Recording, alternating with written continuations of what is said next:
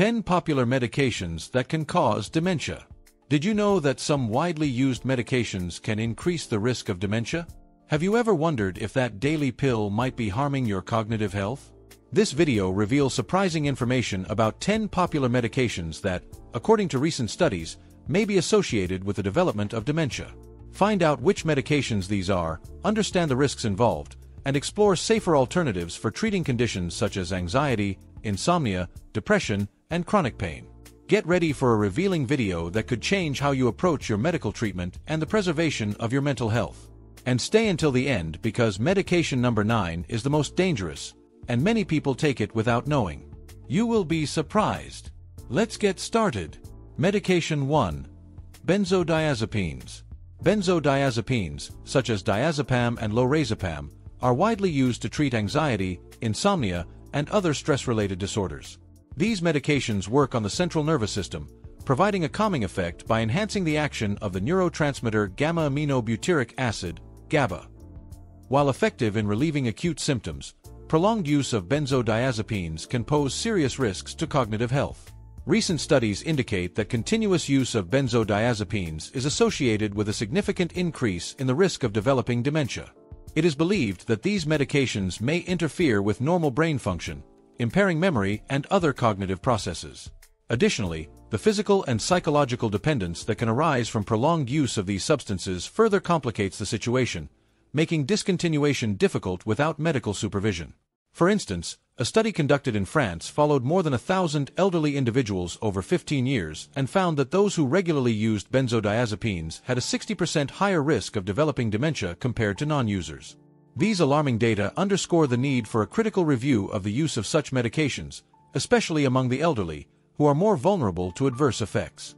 If you use benzodiazepines or know someone who does, it is essential to discuss these risks with a healthcare professional. There are therapeutic alternatives, such as cognitive behavioral therapy, which can be equally effective in treating anxiety and insomnia without the same risks associated with dementia. Transitioning to these alternatives should be carefully planned and monitored to avoid withdrawal symptoms and ensure treatment efficacy.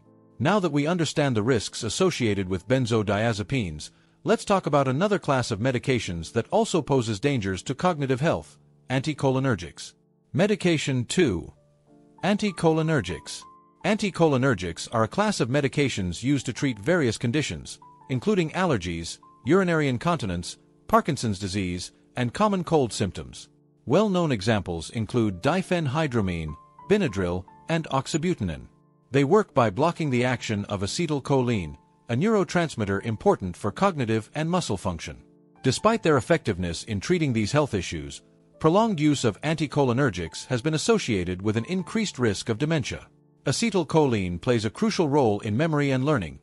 Thus, prolonged inhibition of this neurotransmitter can result in cognitive deterioration. Studies indicate that regular use of anticholinergics can negatively affect brain function, especially in older adults. A study conducted by the University of Washington followed more than 3,400 adults for over 7 years and revealed that those who regularly used anticholinergics had a significantly higher risk of developing dementia. Specifically, the study found that high doses of these medications over extended periods were associated with a 54% higher risk of dementia. Given the common use of anticholinergics, these findings are particularly concerning. Many people may be unaware of the risks associated with over-the-counter medications like antihistamines. It is essential that individuals, especially the elderly, are informed about these risks and consider safer alternatives. If you take anticholinergics regularly, it is important to discuss the potential risks with your doctor and explore other treatment options. There are less harmful alternatives for many of the conditions treated by anticholinergics. For example, nasal corticosteroids can be an effective option for allergies without the same cognitive side effects. We talked about anticholinergics, but did you know that tricyclic antidepressants can also pose a significant risk to cognitive health? Let's explore that next. Medication 3. Tricyclic antidepressants. Tricyclic antidepressants, such as amitriptyline and imipramine, are used to treat depression and some chronic pain conditions.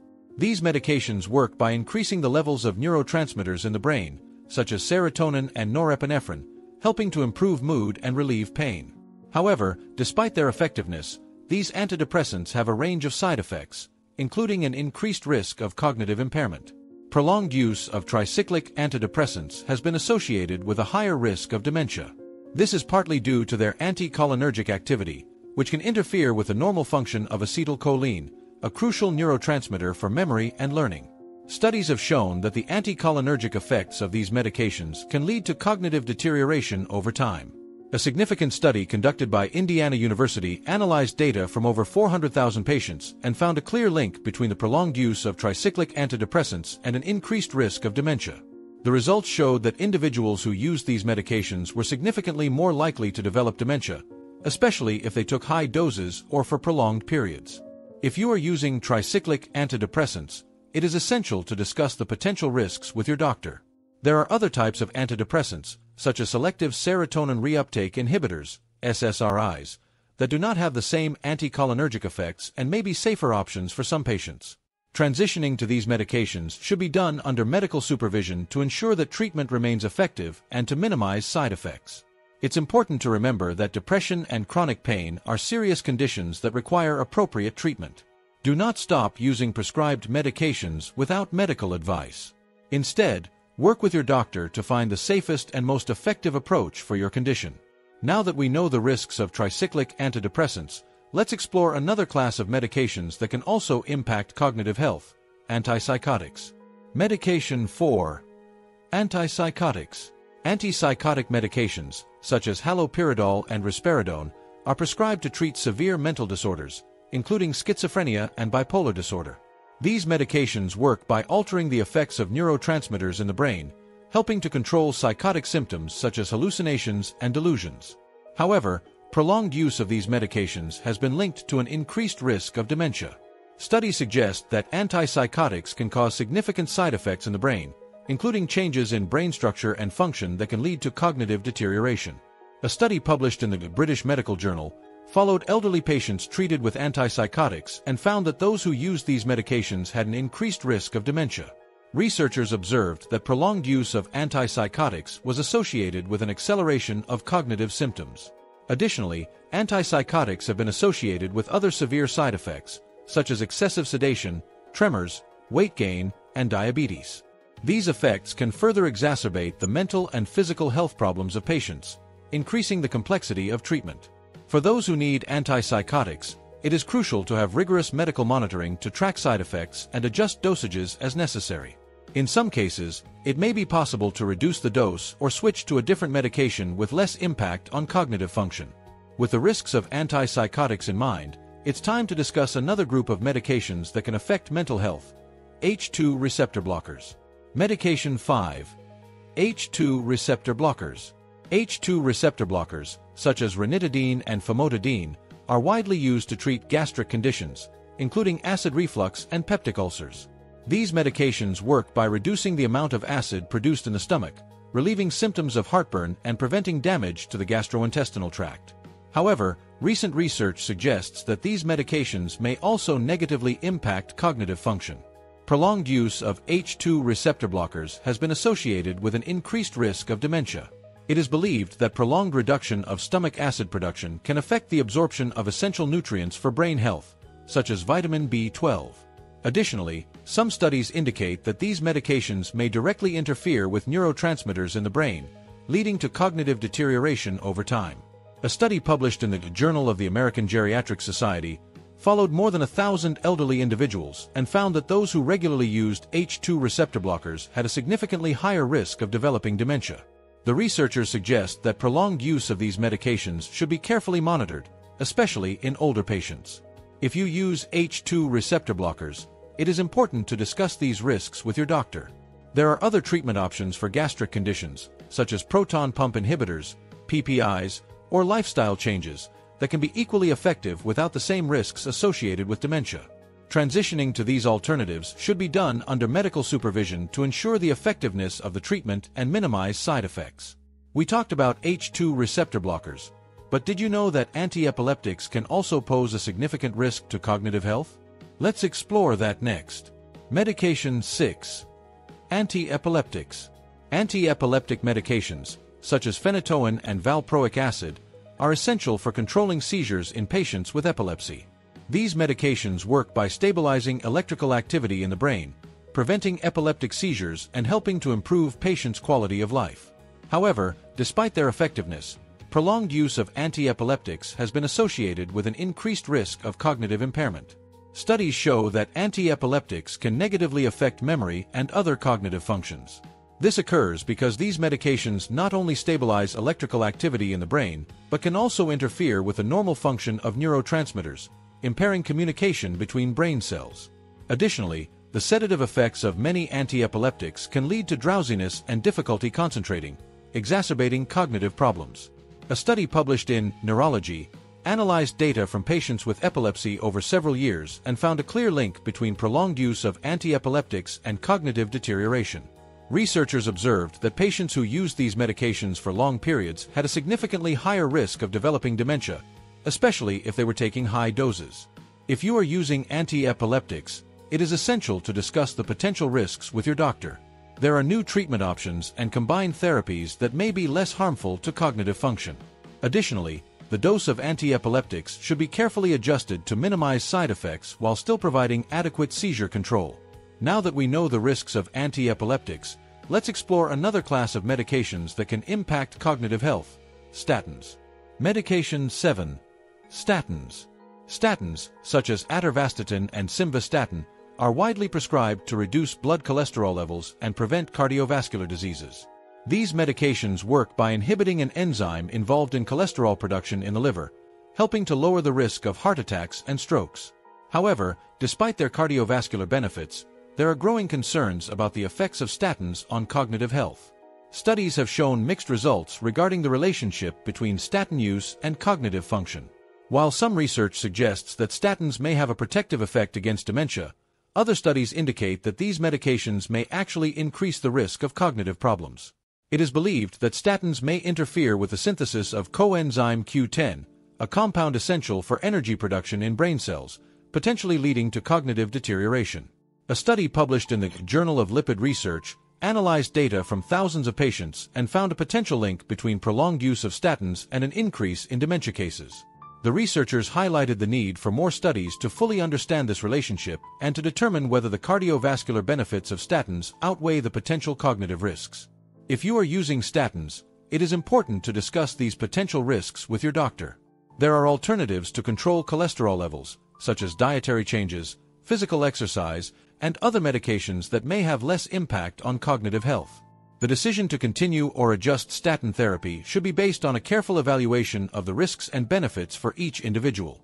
We talked about statins, but did you know that proton pump inhibitors can also pose a significant risk to cognitive health? Let's explore that next. Medication 8. Proton pump inhibitors. Proton pump inhibitors, PPIs, such as omeprazole and esomeprazole, are used to treat gastric problems, including acid reflux and peptic ulcers. These medications work by reducing acid production in the stomach, providing symptom relief and preventing damage to the esophagus and stomach. However, recent research suggests that prolonged use of PPIs can have negative consequences for cognitive health. Studies indicate that PPIs can interfere with the absorption of essential nutrients, such as vitamin B12 and magnesium, which are critical for brain function. Deficiency of these nutrients can lead to cognitive problems and increase the risk of dementia. Additionally, some researchers believe that PPIs may directly affect brain function, although the exact mechanisms are not yet fully understood. A study published in JAMA Neurology analyzed data from thousands of elderly patients and found an association between prolonged use of PPIs and an increased risk of dementia.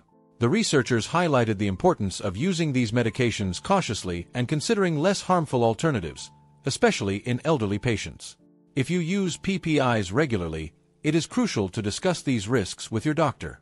There are other treatment options for gastric problems, such as dietary changes, the use of less potent antacids, or natural treatments, which can be equally effective without the same risks associated with dementia. Transitioning to these alternatives should be done under medical supervision to ensure that treatment remains effective and safe.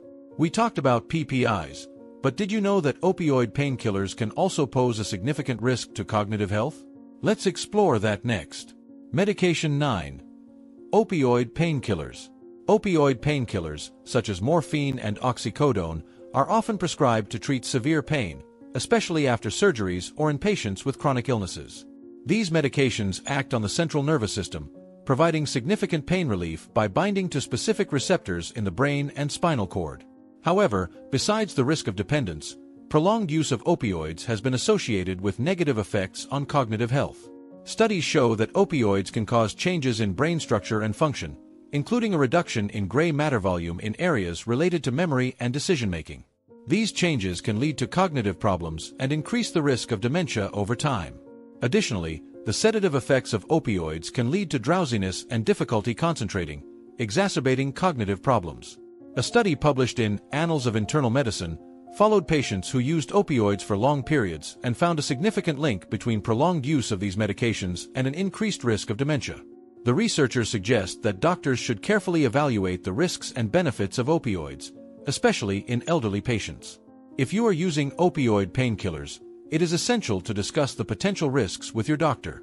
There are alternatives for pain management, such as non-pharmacological therapies, less potent medications, or interventional treatments, which can be less harmful to cognitive function.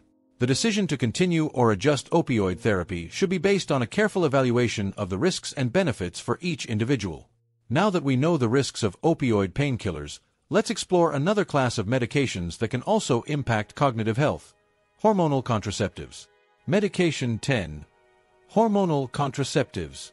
Hormonal contraceptives, especially combined ones that contain estrogen and progesterone, are widely used to prevent pregnancy and treat other conditions, such as menstrual irregularities and acne. While they are effective and convenient, there are growing concerns about the effects of these medications on cognitive health, especially with prolonged use. Studies indicate that hormonal contraceptives can affect brain function in various ways. Sex hormones play a crucial role in neuroprotection and cognitive function.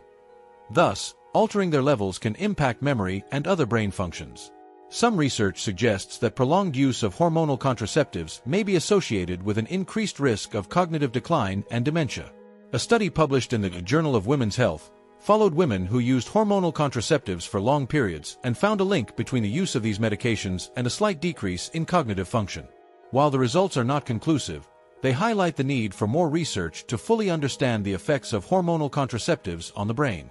If you are using hormonal contraceptives, it is important to discuss the potential risks with your doctor. There are alternatives for birth control, such as non-hormonal intrauterine devices, IUDs, barrier methods, or natural options, which can be less harmful to cognitive function. The decision to continue or adjust hormonal contraceptive therapy should be based on a careful evaluation of the risks and benefits for each individual. Thank you for watching. Don't forget to subscribe to the channel. I wish you great health, wealth, and happiness. See you in the next video.